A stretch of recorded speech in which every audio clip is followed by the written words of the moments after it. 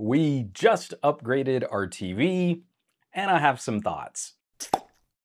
Okay, here's the deal in full disclosure. Manufacturers are trying to build groups and teams. I'm a member of Team TCL, and they sent over one of their newest 6 series TVs running Google TV. I'm really grateful, but I'm also not a TV reviewer, so I don't feel confident calling this a review in any traditional tech sense. I'm an audio guy by trade. I don't have room to dedicate to reviewing different TVs to compare and contrast, so my thoughts on things like panel quality are going to be more rudimentary. It has all the juicy HDRs and Dolbys, I guess. But my family, we've recently been going through some drama with our older Samsung QLED, and the TCL arrives as we were looking to upgrade. So I wanted to share some impressions on setup and our initial use. I've been frustrated by Samsung's updates, making ads on our expensive QLED more intrusive, and the panel recently started having some strange issues where, like a show on Netflix would shrink just as it's queuing up the next episode, we'd start seeing glitching, which would remain after we would start the next episode or we would kick on the next movie. And we had to give up on the Samsung interface as apps were crashing and the TV stopped being able to connect to anything online. We got a little extra life out of it by hooking up a Chromecast and just using it as a dumb panel. We spent a lot of money and got 2 solid years out of it and 1 additional year of it starting to fail. And that's not very encouraging for such an expensive purchase. The TCL 6 series is also a QLED TV with mini LED backlighting. Over 2 years of panel advancements, my anecdotal experiences, the TCL is putting out a brighter overall image, has noticeably better contrast, and matches current Samsungs for higher frame rates up to 120 Hz. I'm not comparing against the absolute newest Samsungs. I just think it's interesting to see how much has evolved over roughly 2 years of TV technology. 4K content looks stunning. And I've recently, personally, I've been going back and rebuying some of my favorite movies when they're re-released in 4K Blu-ray. Those 4K rips look awesome. Detail and clarity make the biggest leap in modern horror. Because I'm not a huge fan of this current trend, realistic dark in movies and TV. Like that one battle scene from Game of Thrones, or firing up the Fear Street movies on Netflix. On my Samsung, even with all the lights out in our living room, there'd still be scenes where you legitimately could not see what was happening. They made that film so dark. This new TCL is putting out a bit more juice, and the options for picture calibration help a lot in quickly boosting image and color when you need to. I've been using newer Chromecasts a lot lately, so I'm pretty familiar with Google TV. The immediacy of clicking the picture settings, switching picture modes, and jumping right back into the movie is very fluid. My main complaint for image quality: smart TVs might be too clever for their own good. The TV's modes shift as you watch different kinds of content. Out of the box, Dolby kind of tries to take over everything. So I set the TV to match the content to SDR, HDR, or Dolby Vision. But your settings still change as the TV adjusts to different kinds of content. Dolby content gives you even less control, limited options to adjust picture and refresh. Switching to standard HDR, I can set more specific modes like movie mode or PC mode. These are critical because they also more closely follow the content. For example, I hate the look of movies when there's an overly aggressive motion smoothing high frame rate applied, especially watching a film like the new Dune. Motion smoothing kinda ruins that film, making up intermediary frames. You're gonna see a ton of glitching across those beautiful desert scenes. On Roku-powered TCLs, you can hit the action smoothing setting, and that helps rein that in a lot. It's very easy. Google TV is just a little too clever for its own good. I had to dig through a flowchart of options to get a handle on what settings would activate while watching what kinds of content. For a smart TV, I don't think that's very smart. So I tend to leave the TV mostly in movie mode or PC mode. The PC mode is kind of nice, where the TV does a great job adapting to the frame rates coming off the little nook.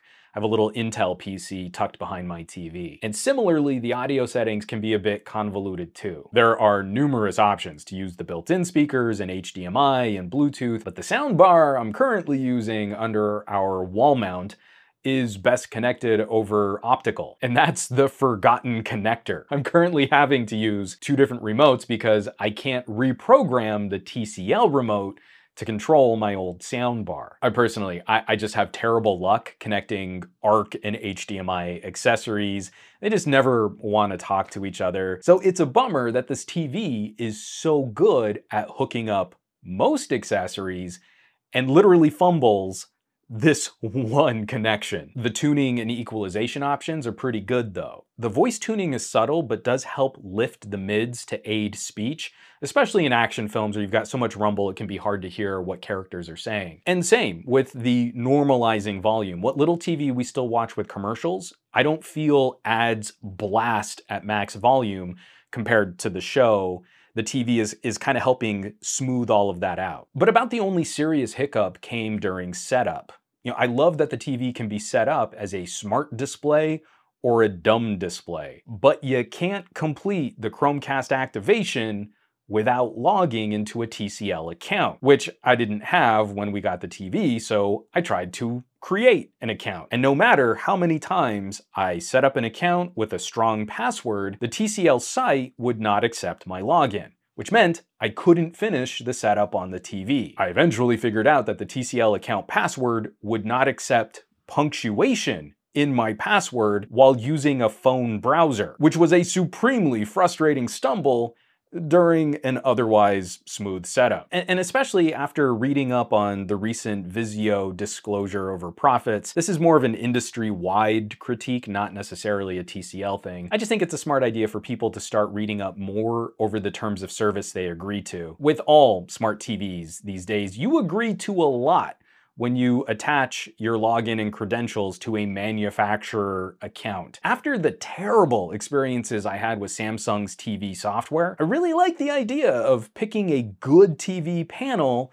and then bringing your own brain to stream or watch content. If it's traditional antennas, Apple TV, Chromecast, Fire Stick, Roku, NVIDIA Shield, you can swap out the displays and just hook up whatever source you want to use. While I was trying to troubleshoot the TCL login, I was just using one of our older Chromecasts. So the TV disconnected from my Wi-Fi was pretty much cool with whatever source I wanted to use. When I tried to disconnect my Samsung from our Wi-Fi, that resulted in errors on screen that would take over a minute to clear every single time we turned that TV on.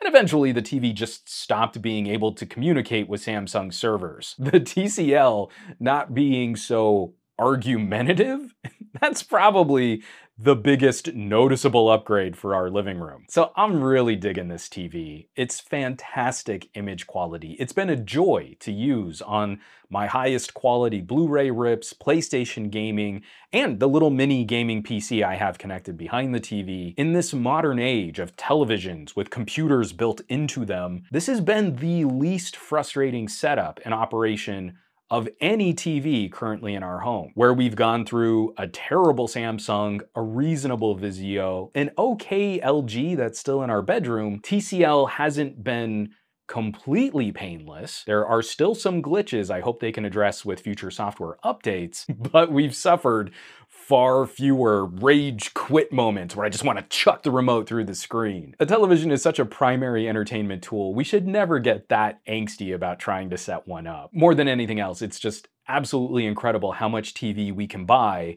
at lower and lower prices. Full MSRP, the 6 Series TCLs are reasonably solid bargains, where they might fall just behind Samsung and LG at the bleeding edge of display tech. I think we're rapidly approaching 4K display quality improvements at further diminishing returns. And a lot of this conversation about quality is highly dependent on the content source, the panel really getting to use better information. But as I shoot this video, the 6 Series TVs can be found on pretty decent sales. And this TV at $800 is a great deal. It punches above the budget we were looking to replace our living room TV. Undercutting a similarly spec'd Samsung or LG by 50 or 100 bucks might not seem like a huge deal, but every dollar helps. And honestly, I'd pay extra these days just to avoid most smart TV interfaces. So I can't be a full-on TV reviewer.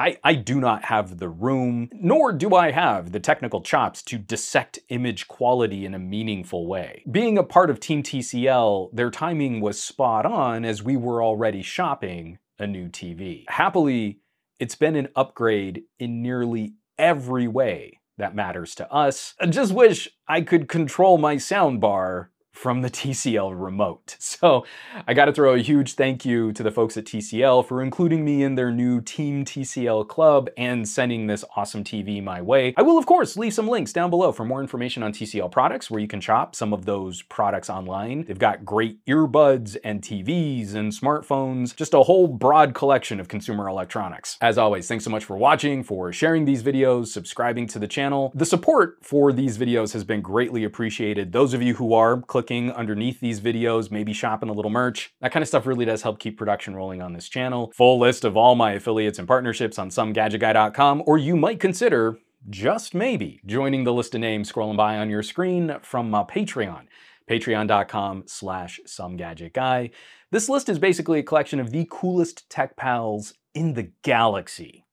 True story, so I hope you'll check them out. Now, you know where you can find me around the rest of the internet at SomeGadgetGuy on the Twitters and the Twitch, and the Facebooks and the Instagrams, and I will catch you all on the next video.